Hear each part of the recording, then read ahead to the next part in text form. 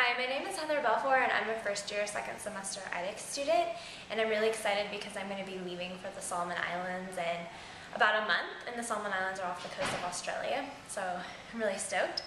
And I'm going to do an impact evaluation, and my thesis in particular is going to be looking at the willingness to pay for sanitation services.